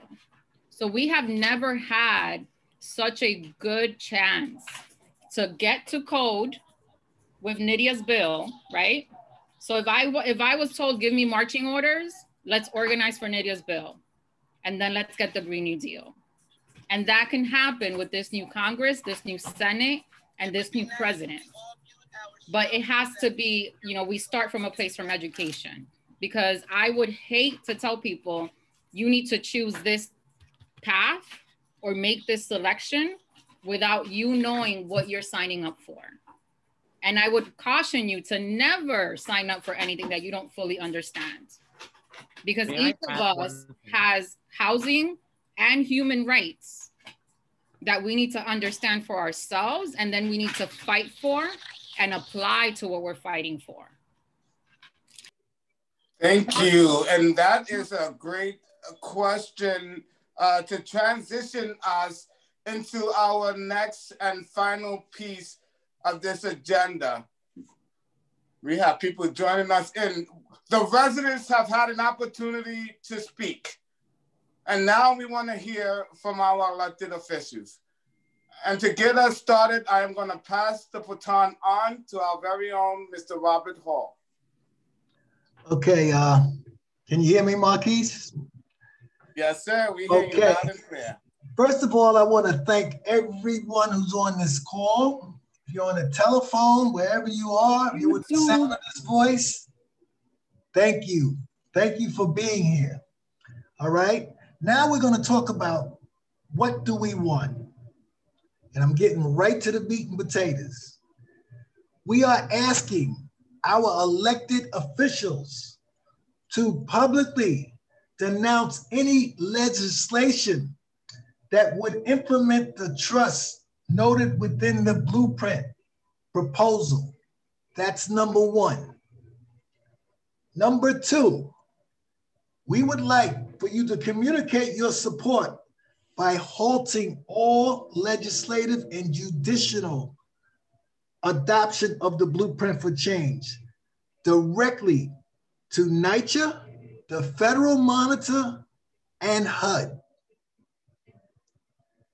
Number three, and this is very important, we demand a comprehensive audit to be conducted of each housing authority development to see what is necessary to bring that development up to code. Vitally important. I just want to say, for 5 months, letters were exchanged with Chairman Greg Russ, but he chose to ignore our requests for further participation in the planning process. Because of decades of disinvestment and mismanagement, and I really mean mismanagement, and a good case in point, we need all of this money, but they had the nerve to come up with a no smoking policy, which nobody has been trained to enforce. That's a typical example of mismanagement, all right? But this mismanagement by NYCHA, along with the high incidence of COVID-19 deaths amongst our residents and resident leadership, NYCHA residents need additional time and resources to better understand how the blueprint or any proposed change will impact our lives. So please keep that in mind. I have a list of elected officials who put in for this call. I don't know if they're on. I'll go through some names, but these are the people that we really want to help us in achieving our goal. All right? Yes. May I just add to what Mr. Hall just said? If you are not on the list, when we go through and exhaust the list, we will call on you and ask you to speak up and tell us who you are and what your response are to our demands. Okay, that being said, I'm going to go through this list very slowly. Yadanis Rodriguez, Rafael Salamanca, Amanda Septimo. That's me. I'm glad to see you.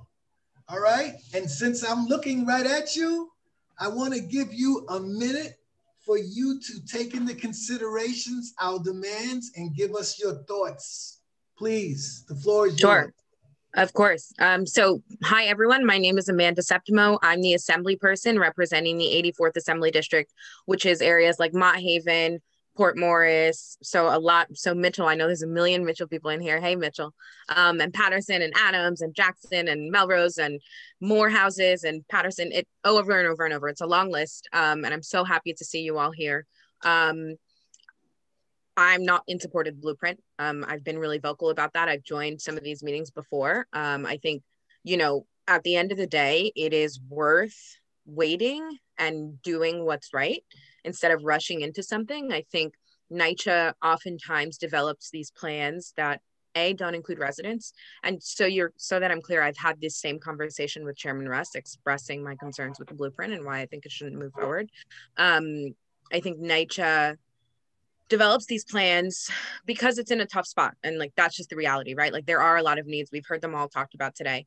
There are a lot of, sorry, I'm watching this chat. There are a lot of needs, but ultimately there's not a desperation here that makes people want to rush into something bad. And I think that that's what we've seen happen with RAD. That's what we're seeing happen with the blueprint, trying to exploit desperation to get us on a path where public housing is not going to remain public, and we're not guaranteed that it will stay that way. I'm really uncomfortable with anything that opens the door to public housing not staying public. I'm really uncomfortable with anything that makes it so that there isn't the guarantee. Someone mentioned the guarantee of the 30% of your rental income, guarantee that we're not going to see evictions go up like we did under RAD, guarantee that we're not going to see, debt get called in and then the city loses the land or the building because of it. Those are all things that are unclear. Guarantees around accountability for the board, who's managing who's in charge, whose fault is it when something goes wrong, because inevitably things go wrong. And so those are all things that I think are really important and haven't been settled here. And I've been really clear about that and my concerns. And frankly, you can't make a plan for 600,000 people in the city without starting with them. And I think that's the biggest fault of every part of the blueprint, is that it was started without tenants. And so count on me to support, and I'm happy to be here as a partner in every step of the way. And the last thing I'll say, when the assembly had that hearing, it was in December, it was in the middle of COVID. Everybody was living a crazy life the way we have all year. There wasn't enough time, there wasn't enough publication. Every single resident, I tuned into the hearing. I wasn't part of the assembly yet because I just joined in January, but I did tune into the hearing. Every single resident that spoke at that hearing was against the blueprint. Every single resident. And I'm sure that there are people here from organizations that are interested in NYCHA.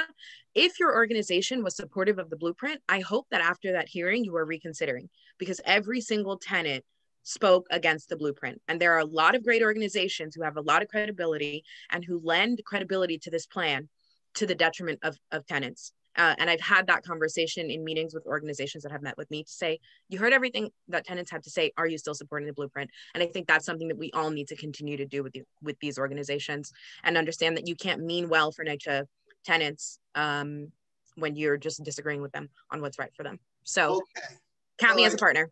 Thank you, Ms. Septimo. Thank you very much. All right. Let me continue this list. And if you're here, please don't hesitate. Uline Neyu, Vanessa Gibson. Buddy, sorry to interrupt. It's Peter. I'm here on behalf of Assembly Member News Office. I hope everybody's doing fine. You know, just want to let you guys know, yes, we definitely stand with you guys. We are not for the blueprint. We want to make sure that our residents' voices are heard. You know, how NYCHA plan out was, frankly, disturbing, right? They did it like at the late summer. They were just like, you know, this blueprint comes out of nowhere. Residents are telling us, you know, we haven't heard about the blueprint plan, like what's going on, like they haven't had enough time to digest it. It's absolutely ridiculous. You know, the public trust itself is also very opaque. The leadership, there's almost no accountability there. So we just want to make sure that our residents' voices are heard. You know, we're with you guys. Oh, so I represent, or Assembly Member, the 65th Assembly District in Lower Manhattan. We also have one of our absolutely amazing tenant presidents here, President Torres of Smith Houses. So just want to give her a shout out. She's absolutely amazing. So yeah, you know, we're with you guys. We're a partner for you. So please let us know if there's anything else we can do. Okay, I thank you very much for that support. And please spread the word. All right. Once again, Vanessa Gibson, is she in the house? All right. Dario Quinsack, Stefani Zinnerman. I think Rosalba Rodriguez was at least on the phone, if I remember correctly. But if you can hear, yeah, go ahead. I think my camera's turned around. But okay. Good evening, everyone. How are you? My name is Stephanie Zinnerman, and I am the Assembly person for the 56th Assembly District representing Bedford-Stuyvesant and Crown Heights. Can you all hear me? I'm on another Zoom. Okay. Good. Very good. Good to see you, Amanda. To all gathered today, my colleagues in government, the organizers of this event, and of course the NYCHA residents. Please know that I am a daughter of Gowanus Houses. I grew up there, and if I was still living there, I would be standing shoulder to shoulder with you in opposition to the blueprint, but I certainly do so in my new position. I have over 30 developments in my district, with Sumner, Marcy, and Tompkins, and Albany and Kingsborough being some of the largest.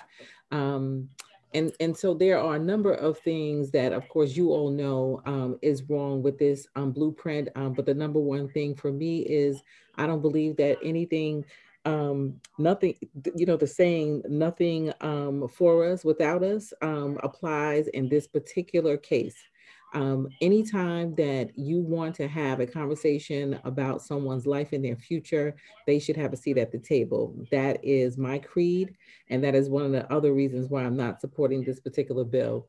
When I think about, you know, some of the waste and some of just the overwhelming neglect that has happened over time with bad decision-making, you know, it really makes me angry. I think, you know, residents know what they need. When we had centralized services where tenant patrols and residents were the porters and the maintenance people and taking care of the places where they lived, we had, you know, it was a better living environment. Now that everything is decentralized and centralized in one place, you know, the disrepair has continued.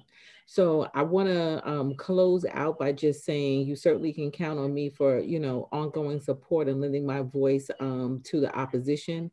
I agree with Ms. Septimo in that, you know, sometimes, not sometimes, a lot of times, you know, agencies get in a pinch, and so they don't know what to say. So they just put something together based on some ideas that they Googled.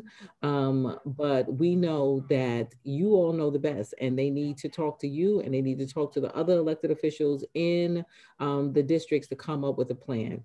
I believe that also we need to look at, if we're going to talk about privatization, then the only people they need to be selling to are the residents themselves.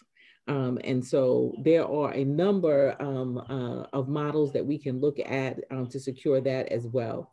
And I certainly will stand with you as well to demanding a comprehensive audit, but I can almost tell you right now, when I look at the Russ's proposal to model this after SCA, an agency that I have a lot of problems with, that I know that this budget is overblown and it's not going to do well for the NYCHA residents. So count me in, and thank you all for inviting me this evening. And I'll put my contact information. Thank you, Ms. Zimmerman. Thank you very much. All right. Rosalba Rodriguez, Diana Ayello. That would be me, Councilmember Ayala. How are you? How are you? Good evening, everyone, and thank you for hosting us tonight and for this very informative town hall. I'm really excited to be here. I'm really proud of you all for really, organizing in this way. I don't think that I've seen this level of organization in quite some time, and I'm really proud of you all for really taking this endeavor on.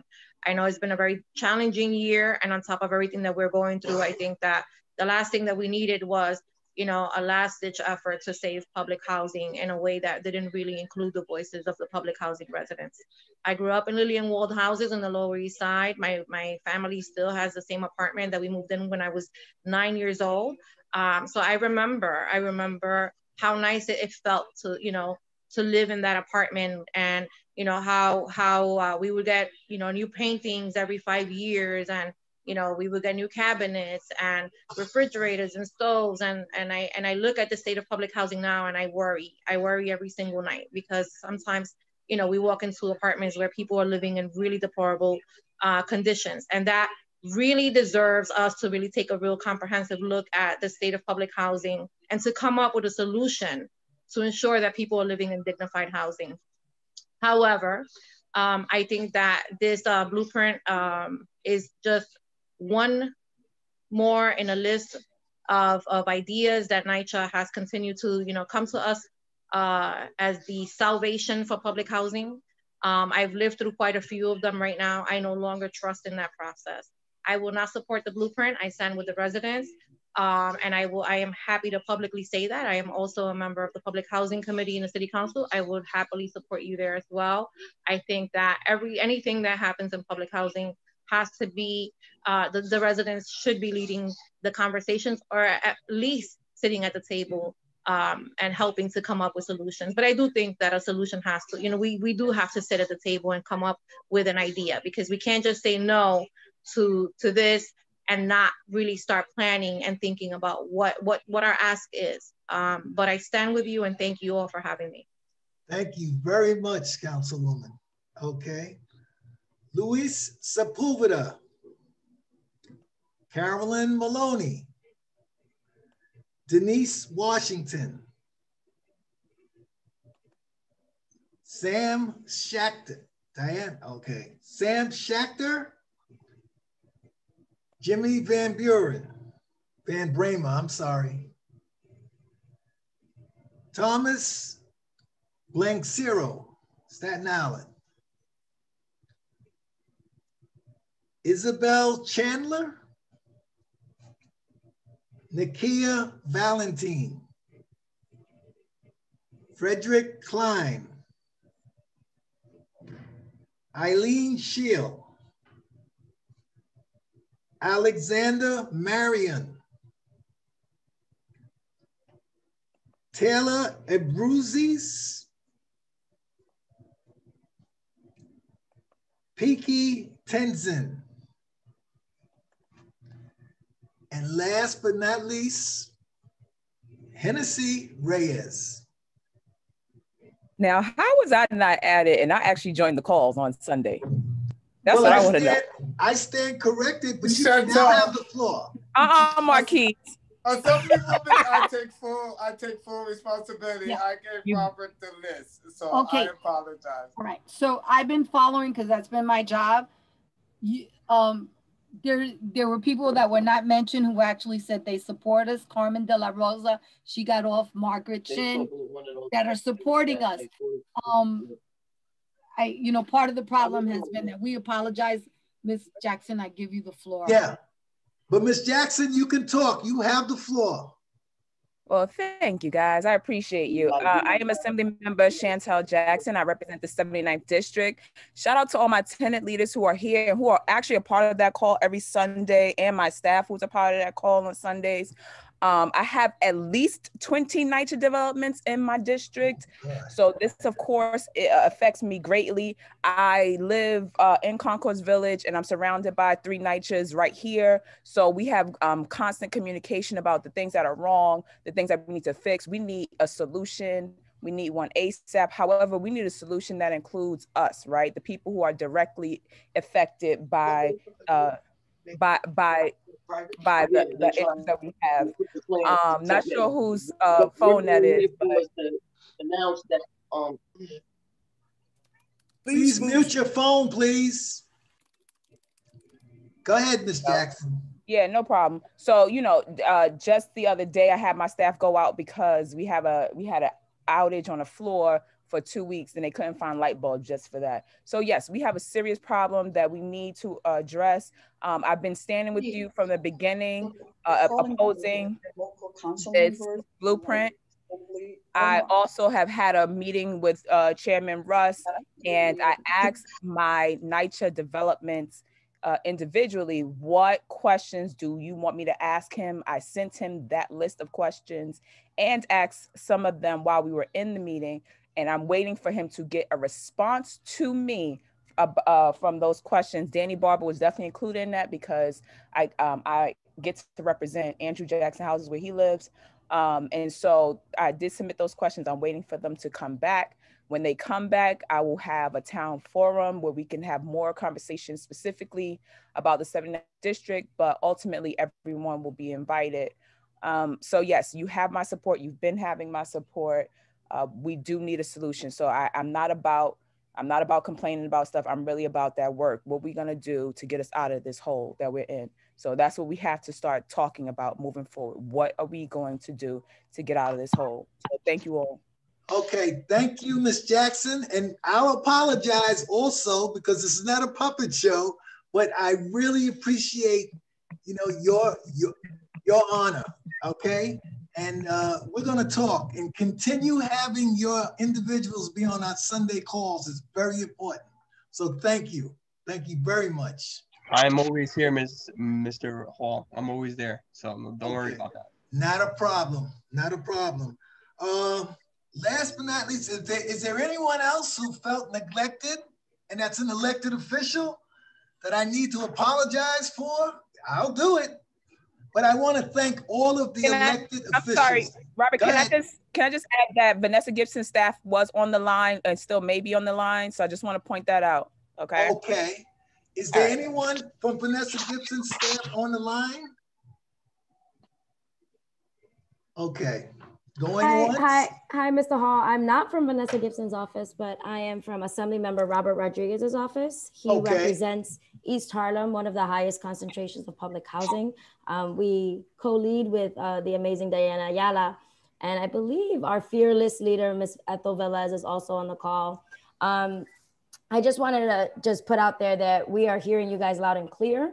One of the things that, the first thing that we've are mostly concerned about is the lack of transparency and the lack of information that seems to be available to, frankly, elected officials and tenants, and the fact that tenants weren't a part of the conversations from the beginning. And so we are working to understand the plan, to scrutinize the plan, and working with Ms. Velez and others in the community to engage tenants, to understand what their concerns are and how we can fight back and really ensure that whatever decision is made alongside tenants. So thank you so much for having this call and for inviting us. All right, and thank you for being with us, okay? And if you can get someone on our Sunday calls from 3 to 5. Go ahead, sir. So you are asking for representatives, even if the elected's not here. Yeah, I work for Carolyn Maloney in Queens, and she's a big supporter of the Green New Deal for NYCHA and Nydia's bill. We'll find out. I'm not sure of her exact take yet on the blueprint, but she's been very involved in working with Queensbridge houses, Ravenswood houses, and Astoria houses, and trying to improve the maintenance there.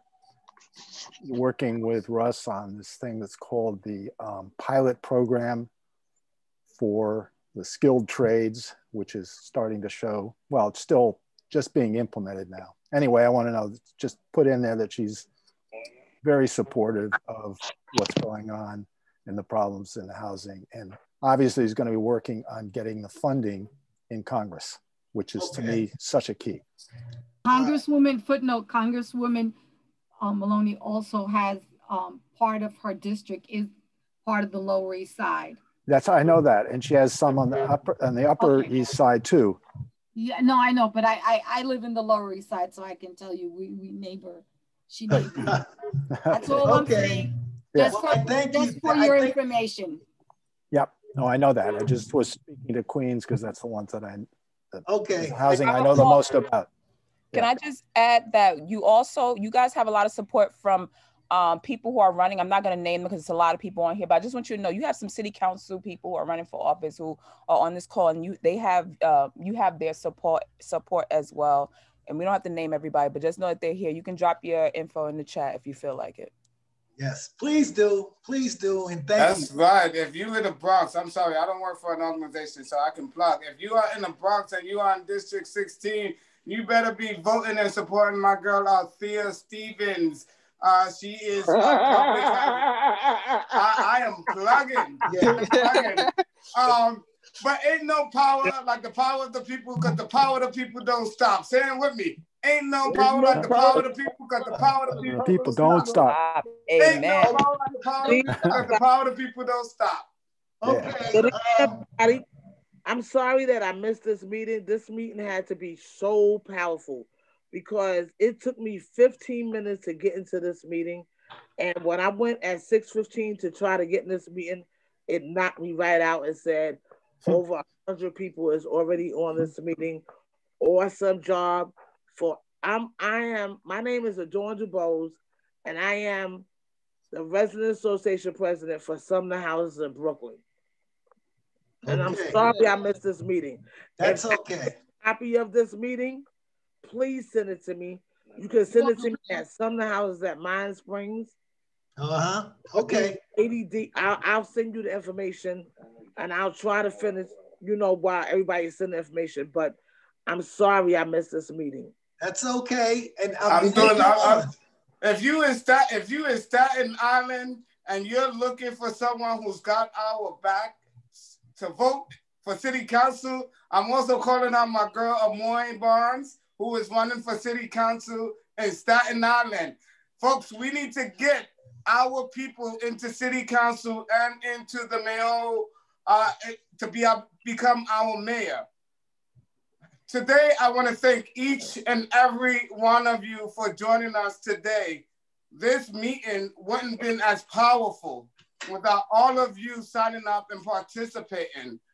But we also have a dedicated, strong leadership of public housing residents who came together to put this meeting on. As it was mentioned earlier, we meet every Sunday from 3 to 5 to plan out our strategies and how we are going to be moving forward. Moving forward, we have called on our... Moving forward, so I got to give my shout out to my candidate for the 16th Councilman District, Eve. I got to shout out Eve. He's our district leader, also running for that position. So I'm in deep support of Eve as well. And he's on here supporting as well. Hey, that's what's up. I love all my people that's in the race. And I want to make some room for some other shout outs. But let me close this out properly. And for those of you who want to stay on past 8 o'clock, I'm with you. We can do all the shout outs. But I want to make sure that I keep my promise and get us out of here. Yeah. Before we close, Danny and I need to make some remarks though. Danny, you want to go first? Yes, I just want to let know because everybody was shouting out and first of all, I want to thank all the elected officials for stepping up and making this public commitment to the residents that elected you into office. We appreciate that. But I just want to update everyone on the call that Vanessa Gibson does not support the blueprint plan for change. What? I just text her and she texts me back. She supports the residents and she stands with the residents against the blueprint. Okay. Thank you, Danny. Thank you. Thank you. Marquise, you got it. You can close us out. Hello. Hi, I'm sorry. Can you hear me? Yes. Yes. Hi, my name is Melinda. My name is Melinda Barcine, and I live in Webster, Marcenia. Before we close out, I do want you guys to know on the panel that it is, I think, going forward, some NYCHA employees that are intentionally helping us fail codes with like FARs. They don't want to keep up with the maintenance. Just like you also said about how we will fall under the category of leaks in the walls and stuff not being repaired, and that they will deem us unsafe conditions to live in. That is, I feel, a need that needs to be addressed a little stronger, and some of the maintenance to be a little correct, because they are running with this whole concept of that we are in COVID, that they don't want to do certain maintenance to the development to help us proceed and go forward with better living. They're looking to push the blueprint, and I oppose the blueprint because it is not for us, it's against us in the long run. Thank you for hearing me out. Amen. Ramona, could you close us out, and I'll do the final updates? You know, that's a really good point, Ms. Belinda. That is a concern that should also be noted when we start looking at the blueprint, right? So in addition to privatizing, the blueprint maintains NYCHA current leadership as our property manager, right?